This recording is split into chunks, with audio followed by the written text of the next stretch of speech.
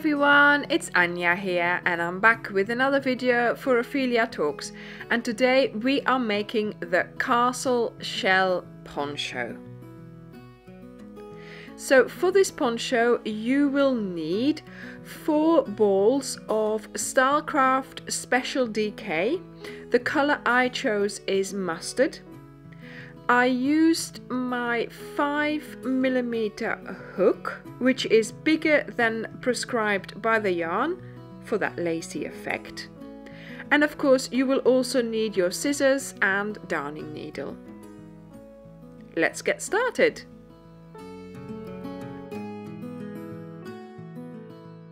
Now, to get started, we are going to chain 96 chains. These 96 chains determine the neck opening. So when you hold it like this, so hold it closed like this, you need to be able to get your head through it easily, and it needs to just have enough opening so, you don't feel like you're enclosed in, around your neck. But if this is not enough for you, then you add 16 stitches. If you are making this poncho for a child and you need it to be smaller, you take away 16 stitches, 16 chains. So the multiple for this poncho is 16. The reason why it's 16 and we only need 8 for a shell is because we need to have an even number of shells. So what we need to do is have an even number of times 8. So here I have 96, and that means we are going to have 6 times 8 times 2. Okay, so that's 12 times 8, because 6 times is for one side and then the other 6 is for the other side. That's how I see it. So if you chain your 96, and you will see I have not connected it, okay? We are going to do a big cheat here because it's always impossible to, to sort of do this and then link it and then be sure that there's no twists in your chain. So we are going to get started by chaining 96. Make sure your head fits through it. And even so, still now is a difficult time to assess whether that is the opening that you need. So you might just have to go as far as this video will go, probably, where I've done 1 or 2 even rows of shells, to then put it round your head, over your head, onto your shoulders, and assess how your opening is going to lie. Okay, and that's the only way to go about it, because sized patterns are all very well, but you still have to try it on your person, on your body, or on the person. Hopefully, if you're making this as a gift, you can ask them to try it on, or to even use a tape measure to try and measure the opening of another poncho that they might have, or of anything else that they might like wearing. So we have now got a chain of 96. We're going to get started. So insert your hook again, and this 96th chain is our last stitch, so to speak. And so the first stitch we are going to put in here are going to be 2 chains, 1, 2, because of course we need to make the height. Then we are going to move along the chain all the way back, doing half double crochets. Yep. Into the back chain. I know, but it does give you such a lovely finish. So you yarn over, and 1, 2, 3 into the 4th stitch here, into the 4th one. You're going to turn over your work and go into the back bump of the 4th chain. Then you are going to yarn over, pull up a loop, yarn over and pull through the 3 loops on your hook.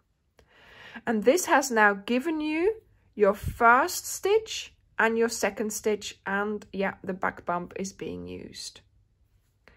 And yes, we are going to go all the way like this, all the way back to that very first chain. Just so that you know which is the back bump. So these are the 2 strands of the V at the front. Here you see that there is a 3rd strand, this one here, and that is the back bump.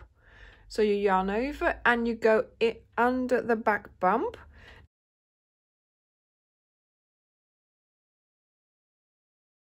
Now, very often it's easier if you actually twist your hook and go under the back bump like that.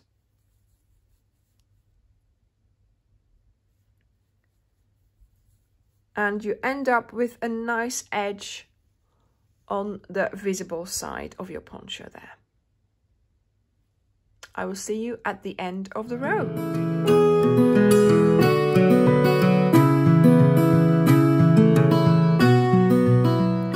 So I have done my 96 stitches, and it is much easier now to turn it into a circle.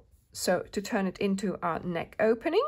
So making sure you have the tops of your stitches nicely on the outside like this.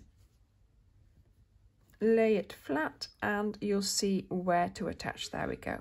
Okay. Now, of course, we are going to do a slip stitch. Let me just hold it up so you can see it. We're going to do a slip stitch in the top here, but we won't have connected our chain. So you're going to use this end here when you sew in the end to just connect it. Nobody's going to see that you've done that. It's a lot less hassle if you do it like this. And it's a trick that, you know, people do sometimes even if the pattern isn't described like this. So, you know, it's a way to do this without having to worry that your chain is twisted. So you do your slip stitch. So you've got your stitch here, 2 chains, skipping, and then into the top, the V there, which you are going to use to do your slip stitch. There we go. Okay. Now we are going to do a chain 1 and a single crochet in the next V. So this is the start of row 3. Okay. Now we are going to skip 3, 1, 2, 3. Working in the 4th, we are going to place treble crochets in here. So you yarn over twice. Into that 4th stitch, you do a treble crochet, a chain 1. So yarn over twice, insert into the same stitch, pull up a loop, yarn over, pull through 2, yarn over, pull through 2, yarn over, pull through 2, and chain 1. You do that again into that same stitch, each time doing 1 treble, 1 chain. So you've got 1, 2, 3, 4. Now for the 5th one, we are going to do a treble and a chain. So this is our first shell, and this is our first castle shell, of course. That's what I was calling them. Skip 3 stitches. Into the 4th one, you do your single crochet. So this is the castle shell that we were using in the shawl as well.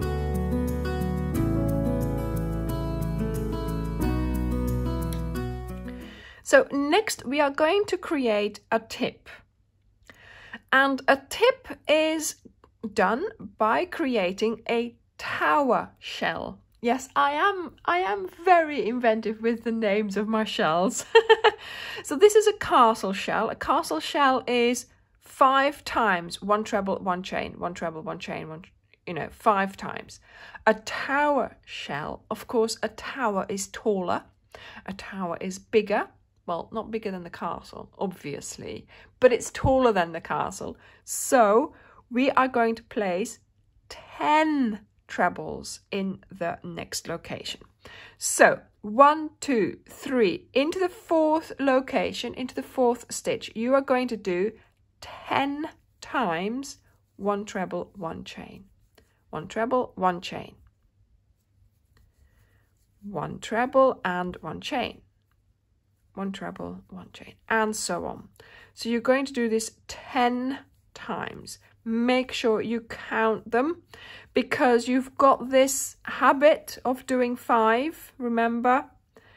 And in 2 locations on the poncho, your front, the middle of the front, and your back, the middle of the back, that will be the location where you will have to do a tower. So 1, 2, 3, 4, 5, 6, 7.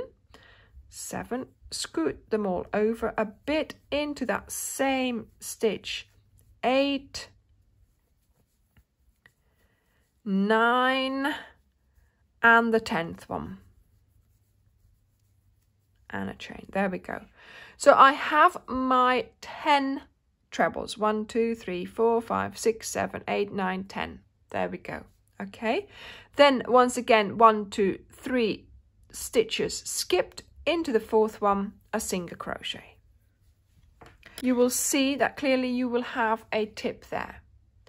So now we are going to work along this side of the poncho. And along this side, you will have to do castle shells, but there will be 5 of them.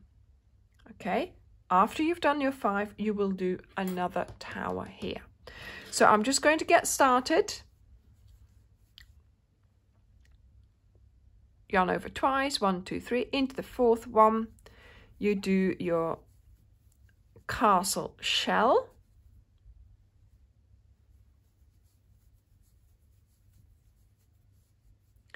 And like I said, you continue like this for 5 times. So you have 5 castle shells along the side there.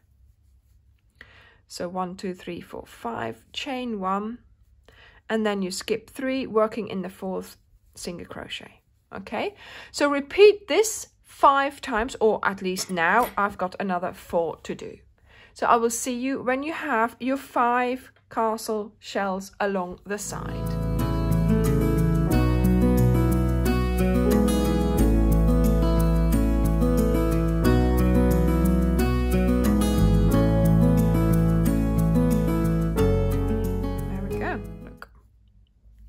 So I've sewn in the end just so that it looks a little bit better there, and then it looks the way it should have looked to start with. Okay, so now as you can see, I have got my 5 castle shells there. Now we are at the location where we have to do another tower shell. So you are going to do exactly the same. 1, 2, skip 3 stitches. Into the 4th one, you are going to do your 10 treble 1, chain 1. Okay, so 10 times.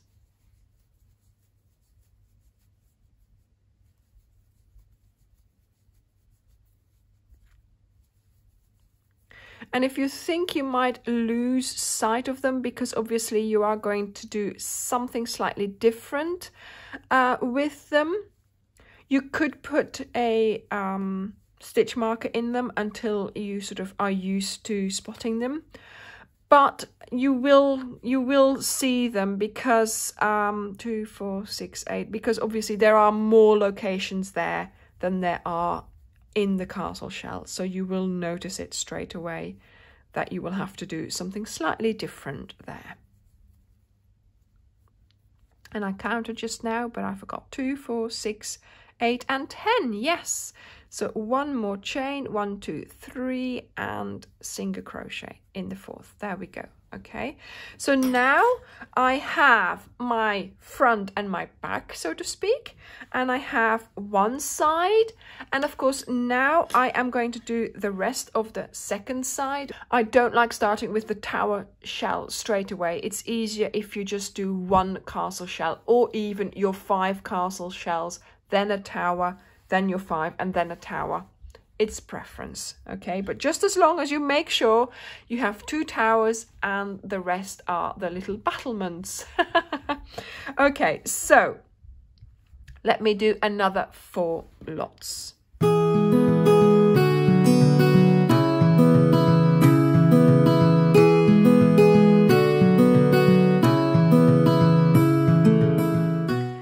Okay, so this is when it comes down to the crunch. I've done my last treble and chain 1. And then of course here we now have 1, 2, 3 stitches left. And then I have the stitch where I've done that single crochet to start with. So that's where we are going to slip stitch into. Okay, and that completes the first round. Now, as you can see, you now have on each side 1, 2, 3, 4, 5 shells. So like I was saying earlier, if you make this smaller, so here I have 1, 2, 3 shells, okay, because I've done 2 rows here, right? So here I've got the 3 shells. This is much smaller. This would be like for a baby, to make a smaller version. Okay, so this I found was perfect for me. If you were to add more shells, you will be adding them here. So I now have 5 shells, you will have 6 or 7. That would be very, very big. Or like this here we have 3 shells. So it would only be like this, right? So it would be much smaller. There we go, see? And that would give you a very small poncho, just like this one would have been. That was my trial piece. So now we need to look at the locations again. Remember when we did the Woodbury Castle shawl, there were specific locations where we were going to put our chain 3s onto. And some of the locations on the castle shells are the same, but the tower shells, they have different locations. So let's take a look at that. Okay, so these are the locations on the shell. So you have your first treble, then you have a chain, so you work around the chain for the first location. Then you skip a treble and a chain, and you work on top of the middle treble for the second location. You skip a chain and a treble, and you work in between the 2 trebles around the chain space. Okay, so these are the 3 locations on the castle shells. So let me just show you closer up. Okay, so we have first location, the second location, and the third location. Now let's move on to the tower shell. There will be more locations on the tower shell. So you start with the same first location. So you pass the first treble and you work around the chain space. That's the first location. The last location is also the same as on the castle shells. So just above that last treble. So basically these 2 locations are the same.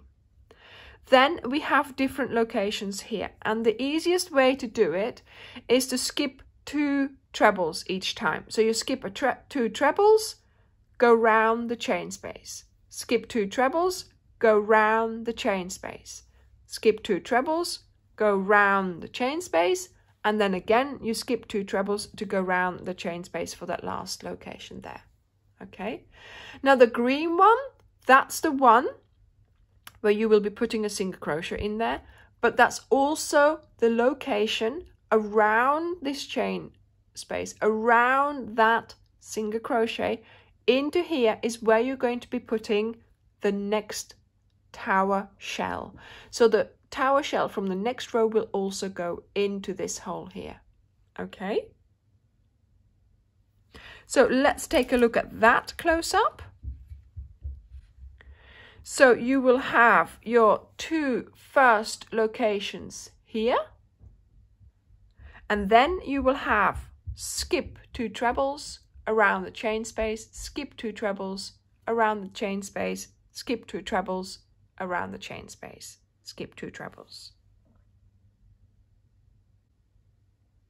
Okay, so once you are familiar with these locations, it will be a lot easier for you to do this poncho.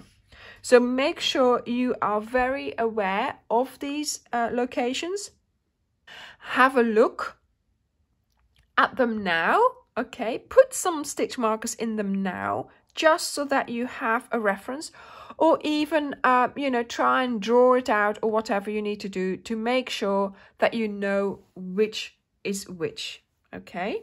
So I'm just going to leave my stitch markers in for now for this first bit of showing you how to go about crocheting the next row. So we are in row 4.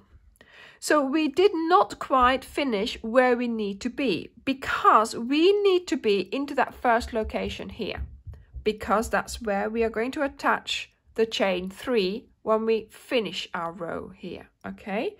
So we are going to do slip stitches. Each row you will have to slip stitch to the location where you have to be.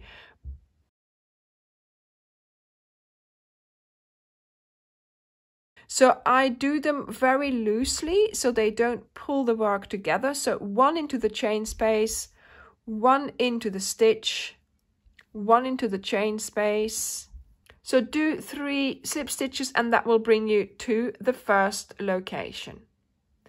Then here, let me hold everything properly, you're going to do a single crochet. Now you are doing your chain 3, 1, 2, 3, single crochet on top of the middle treble, so that's my purple location here. Chain 3, 1, 2, 3, single crochet around the chain space in between these 2 trebles, like so, okay? So on top of my castle shell I have now 2 chain 3s. Now I'm going to chain 3, 1, 2, 3, and I'm going to go over to the next shell, to the next location. Then I am going to chain 3, and you skip 2 trebles into the chain space there. 1, 2, 3, skip 2 trebles into the chain space there. 1, 2, 3, 2 trebles skipped into the chain space. 1, 2, 3, skip 2 trebles into the chain space. And that has brought me around my castle shell. And that means I've got 1, 2, 3, 4 chain 3s lying around my castle shell. Now, once again, 1, 2, 3, and you go over to the next shell, to the first location. 1, 2, 3, on top of the middle treble. 1, 2, 3, in between those 2 last treble crochets, and always connecting with a single crochet. And this way you work your way all the way around your round, basically around your poncho, because of course you need those chain 3s to attach the shells to in a moment, okay? And you will remember some of these locations obviously from the Woodbury Castle shawl, but make sure you know where they are, because that will make life a lot easier. So you will be doing a row of chains. So chain 3, attach with a single crochet into the locations. And then you will be doing a row of shells. 2 tower shells, and all the rest will be castle shells. Each time the amount of castle shells will grow, because you will be adding them to the row each time. So I am now at the tower shell. So I've gone into the first location, which was familiar to me, but then I noticed there was a lot more. So I am each time skipping 2 trebles. So chain 3, skip 2 trebles, and into that chain space with a single crochet, and so on. Okay, so I have gone round my castle shell and now back to the other side to do my chain 3s. There we go.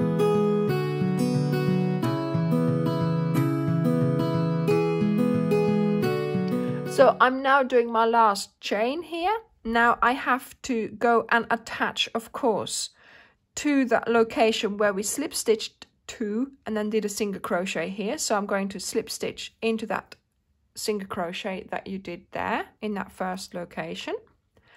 And now, of course, we are also not in the right place to get started. So along the chain, we are going to slip stitch again into the chain, doing 3 slip stitches, not too tight, not too loose, into that. Yeah, I'm just going over that last chain into the single crochet. Maybe, you know, here you just need to use your judgment, go maybe just past that single crochet, just so that you're in the location on top of that single crochet here. And now you're going to start doing your treble crochets, your castle shell around the chain 3 there. Okay, so yarn over twice and do your castle shell around the chain 3.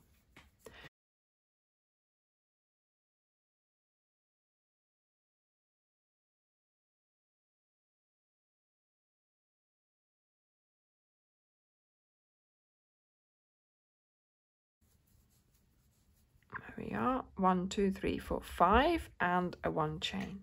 Okay, now this of course brings us to our tower shell, and you need to do a single crochet to close your shell here. So you're going to skip the first chain 3 here, go on to this single crochet and do your single crochet there. Okay, so this is your first castle shell finished.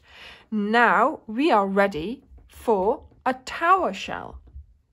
And like I said earlier, we are going to place the tower shell in this location here.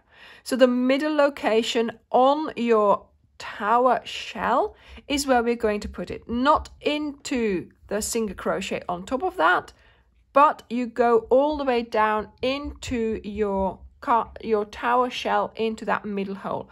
So you have 5 trebles on this side and 5 trebles on that side, and you're going to place your 10 trebles in this hole here.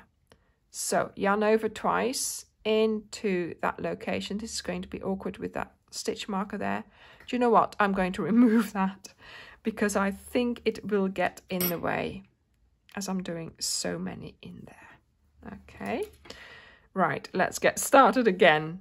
Okay, so yarn over twice into that middle location and you do your 10 trebles, 1 chain.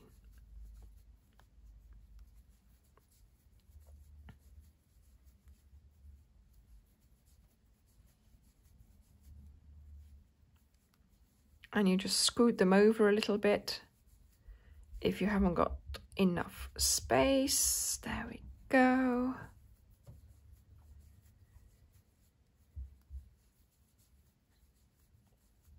Right, let's have a look.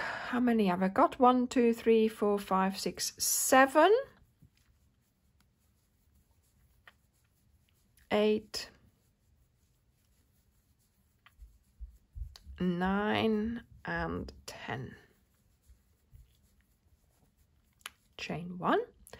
And then of course you have to attach your shell, so you just take this next chain 3 here, single crochet there, go onto that single crochet and do a single crochet. And then once again here we are ready to do a castle shell. So into the chain 3 to do your treble, chain 1 5 times.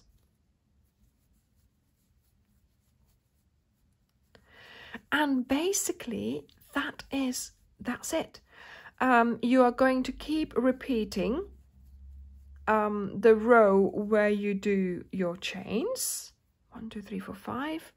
Then you repeat the row where you do your shells, and you will notice that your shell row, yeah, of course, the chain row becomes longer as well, but you will obviously be doing more and more shells on the side, and your poncho will grow like that. You will only do 2 tower shells, of course, one at the front and one at the back. Those are the tips of your poncho. So this is the front, this is the back, and here is where your shoulders will be. Okay, so this will lie over your shoulders, this will be the front, and this will be the back. So yes, so once you know where those locations are, those are the most important, because that will help you attaching those chain 3s. And then once you've done your chain 3s, then of course you've got the row where you're just doing your shells. Each time your shell amount will grow because you're adding shells to it by doing the chain 3s. Now for my poncho, I did a total of 21 rows, and you do a repeat of rows 4 and 5 alternately. I finished my poncho with a row of chain 3s, allowing you, if you want to put tassels on. But again, just like with the Woodbury Castle shawl, I don't know whether I will put the tassels on or not. I'm liking it without. Thank you very much for watching, and I hope you will try and make this poncho. Do post me some pictures if you do make it on our Facebook group. I can't wait to see them. Thank you very much for watching, and I will see you in the next video. Bye! Before you go, please like and share this video. Ring the bell so you're notified of new videos. Join our community on Facebook, and here are some more videos you might find interesting. Thank you so very much for watching, and come back soon. Bye!